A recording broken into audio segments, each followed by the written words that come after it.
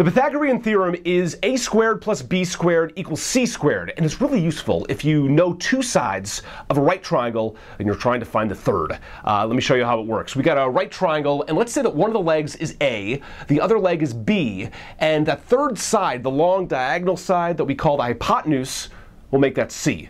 Let's say that A is 3 and B is 4, and we don't know the hypotenuse. We're trying to find C. So let's put this Pythagorean theorem into action. A squared plus b squared equals c squared. That means that a squared, with a is 3, then 3 squared is 9, and then b squared, if b is 4, then 4 squared is 16.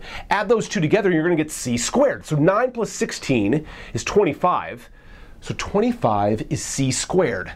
That means that c is 5, because 5 times 5 is 25. So we found the third side. We found the hypotenuse. If the two legs are 3 and 4, the hypotenuse is 5. That's how we use the Pythagorean theorem. You know, this whole thing was made up by a Greek philosopher named Pythagoras, who started his whole religion. He thought that that mathematics was related to everything, and then that numbers were the ultimate reality. But you know, obviously that's not why you wanted to watch this video.